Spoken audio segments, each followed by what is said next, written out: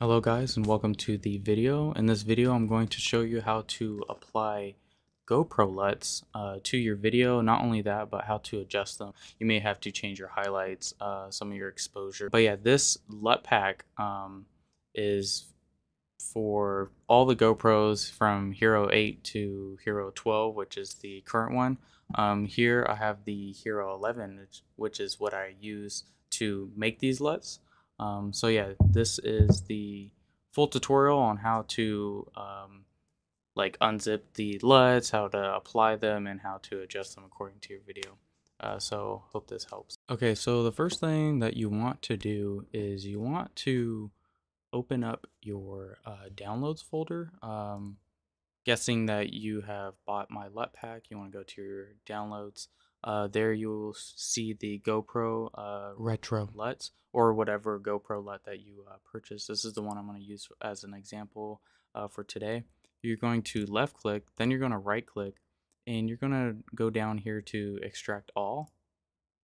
What this is going to do is extract the zip file. And the cool thing about LUTs is that they actually do compress very well in a zip file. So when they are unzipped, then you get the full quality version, and that's the only way you can apply it anyways. So we'll go into here. Now the GoPro LUT is available. And you can see here where the LUTs are here. You can't see like a thumbnail of it because Windows doesn't read a cube, doesn't really show an example. But once you plug this into DaVinci Resolve, it does. So we'll get into that. Next, we want to open our DaVinci Resolve application. Okay, and once your DaVinci Resolve application is open, you're going to double click the project that you want to go into. I made a project specifically for this tutorial, just GoPro LUT tutorial. So we'll open that up. Okay, and once you're in here, what we want to do is we want to go to the color grading tab. Your LUTs won't be open. This is somewhat of what it's going to look like. Let me turn all these off. Should look something like this by default. You're just going to go up here to your top left corner and click on LUTs. You already have a lot of built-in LUTs by DaVinci Resolve. So what we want to do is we just want to click one of these. Let's just go to DJI, for example. Click any of these and just go to open file location. This is the way I found out. Then now we're within the DJI LUTs that are pre-built into DaVinci Resolve.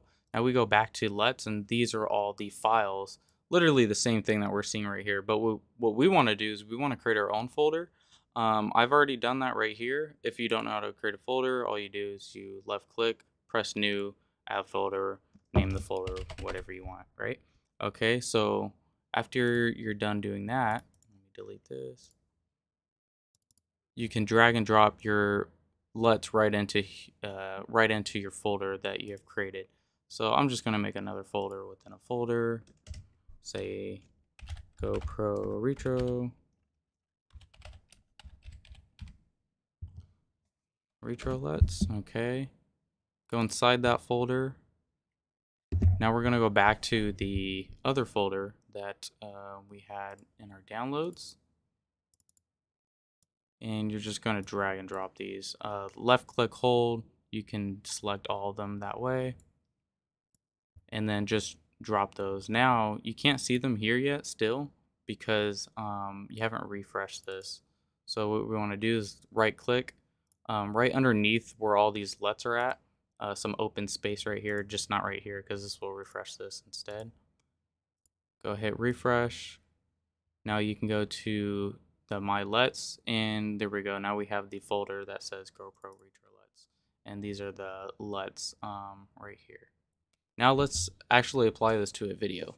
Okay, so I just opened a folder with some of my GoPro videos. I'm going to left click, hold, get all of them, drop them into the clips media pool. We're going to go to don't change whenever asked to change project frame rate. We're going to do that ourselves according to what the videos are. Now these video shots were played in 60 FPS, but if we want a cinematic video, we want to go to 24.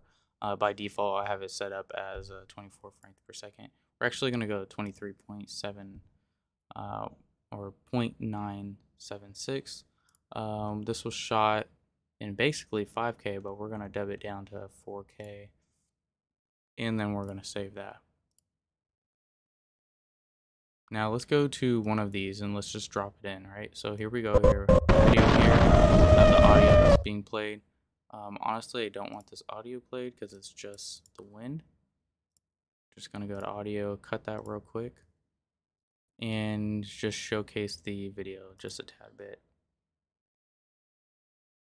Now if we go to right click, go to clip attributes, we can actually see what it's playing in. So it's playing in 60 FPS on a 23 FPS timeline. What we want to do is drop the frame rate. So now it drops it down to 24 frames per second.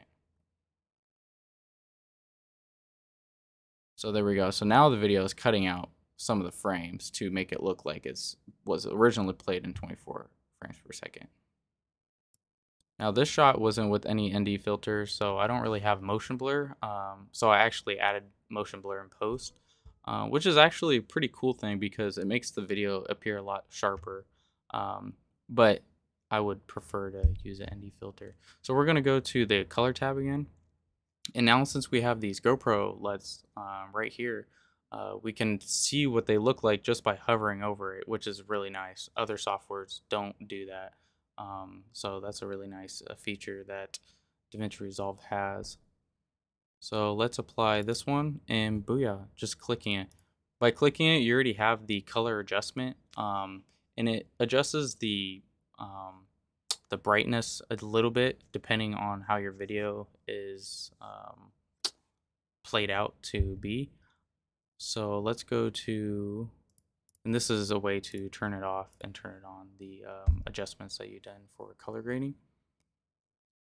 Now we want to go to our nodes, and if this doesn't apply too well, which in this scenario it does, but sometimes you may want the brightness to be lower. As you can see, we have blown out highlights, and some of the bright white areas are kind of blown out, whereas in the original video it was more subtle.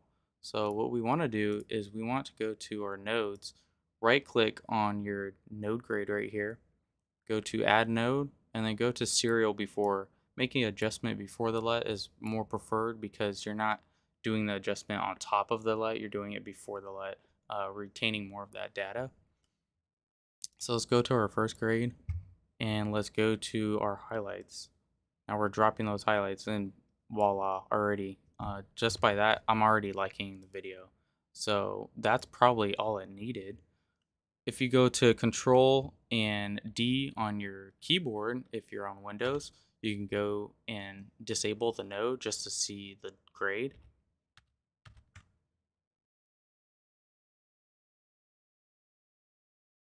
And what I'll probably do is up the offset. You can do it on the same grade or you can add another grade. I usually like to add another grade just so I know what I've done.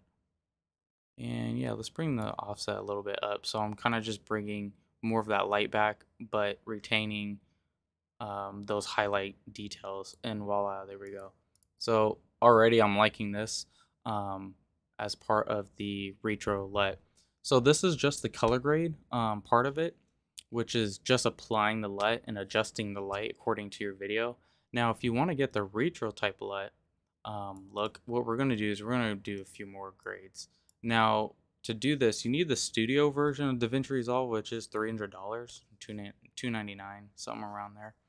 And there's a little bit of a shortcut to kind of get around that with the free version.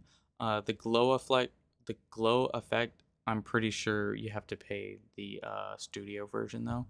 So let's go to our next effects with this grade, or this node here.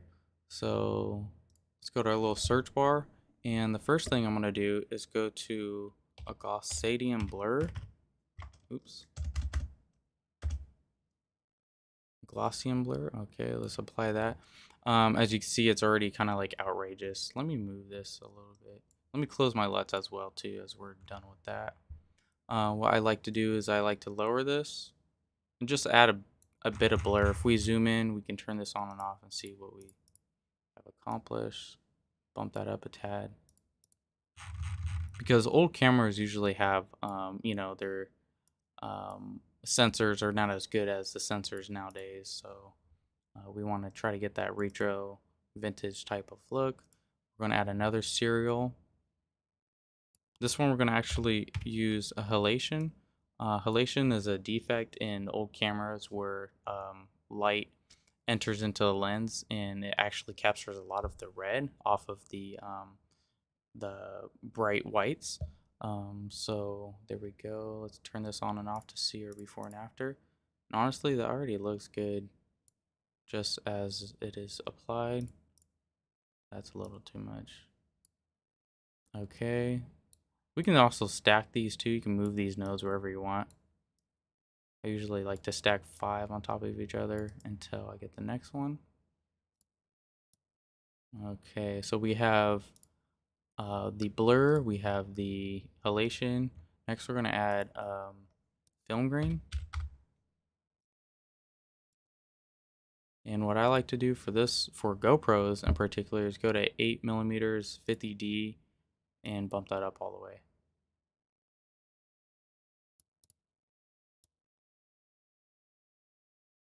And now we have a really nice looking vintage style of video right here.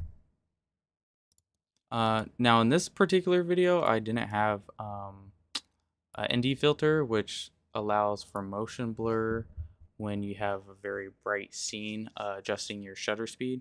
I had it on auto shutter speed since I don't have an ND filter on here, so I'm just going to add motion blur to this particular video. I have a pretty good GPU, so I usually put on better, go to large, and then bump this up to about 60. And now we have that cinematic type of style. If I turn it off, you'll see it looks sharp towards the edges, and then now it looks blurred towards the edges.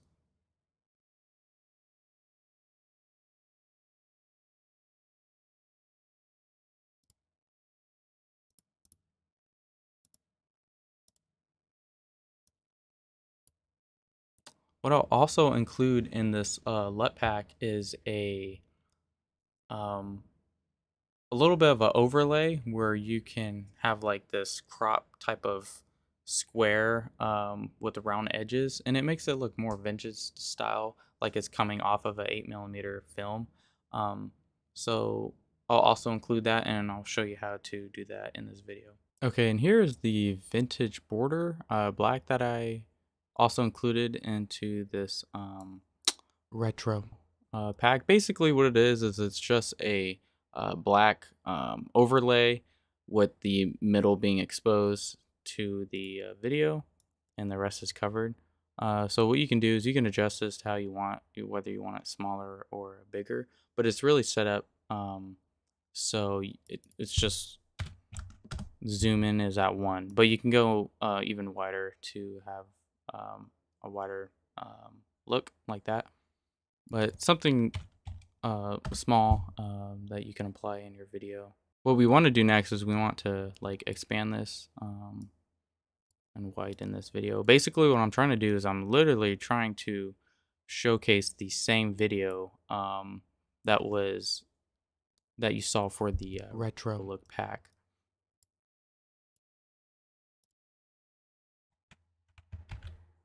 And here it is in full screen. And look at that. That already looks super nice. Some people like the edges of this border being black. Some people like it blurred. I like it being blurred. But yeah, either or, it looks really nice right here. Just with this whole look and making it look vintage. Okay, I want to show you guys how to make the border of this less sharp and more of a blur. Now what you can do is you can add a blur to the video itself or the overlay itself. So let's go to our blur, let's add that on, and now you get that cinematic type of blur on the edges. We'll go to our video, go to our effects, and we can raise that or lower that to whatever we like. And a way to apply all of these LUTs together, all in a single click, if you say you have adjusted the clips accordingly and they have basically the same type of brightness and highlights and stuff that you have already adjusted, what you can do is you can click the video that's unedited, go to shift on your keyboard, hold shift and left click on your mouse, and then press the mouse button down the scroll wheel on your mouse, and that will apply the grade as well. Um, the whole grade actually. So all of this, all of the nodes that you have applied. And this is how the video turned out.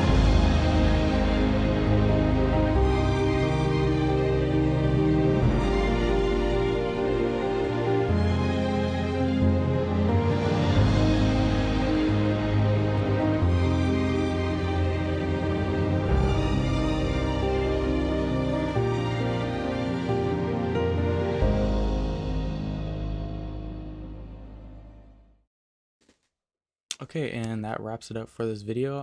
Hopefully you enjoyed the video showcased of the LUT, and hopefully you were able to apply it on your GoPro footage and that you're happy with it. Thank you for watching the video. Please subscribe to my channel. I would very appreciate that. And see you in the next one.